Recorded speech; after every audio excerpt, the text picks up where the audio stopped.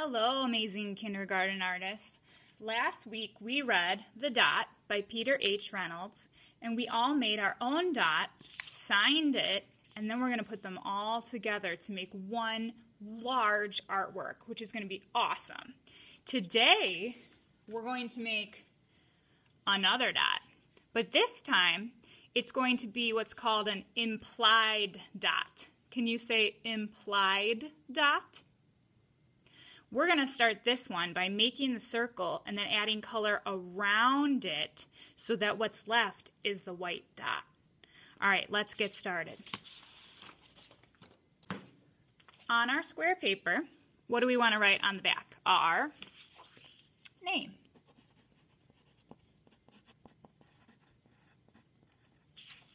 Next, we're going to start with a tracer, just like we did on our ladybugs.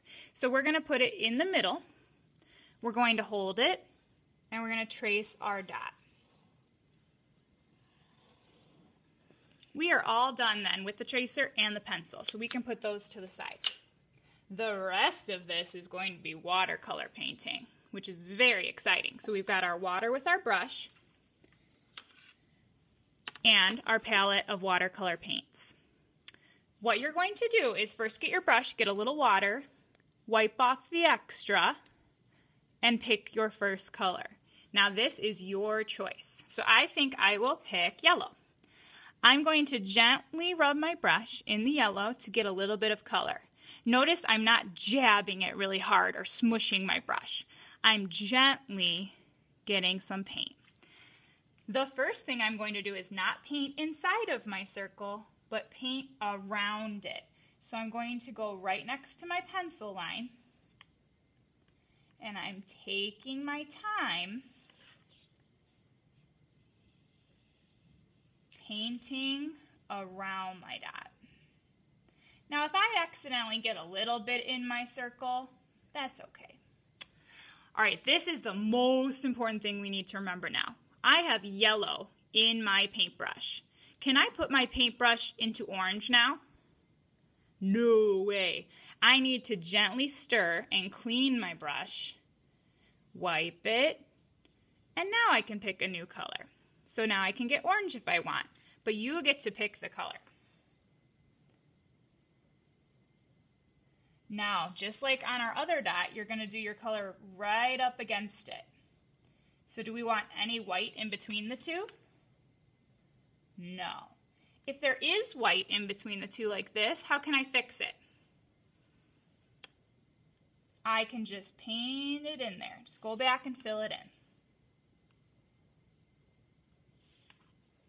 And then each time I switch to a new color, I need to wash my brush so that I can keep the paints nice and clean for my classmates who are sharing them with me.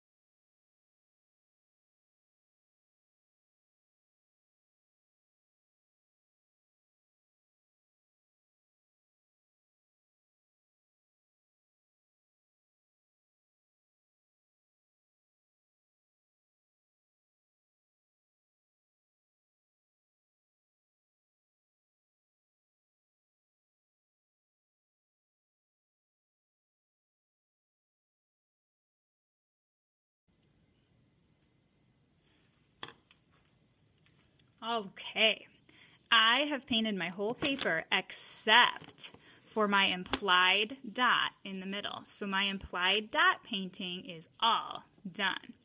I'm going to put my brush back in my water. I'm going to use how many hands to carry my wet paper?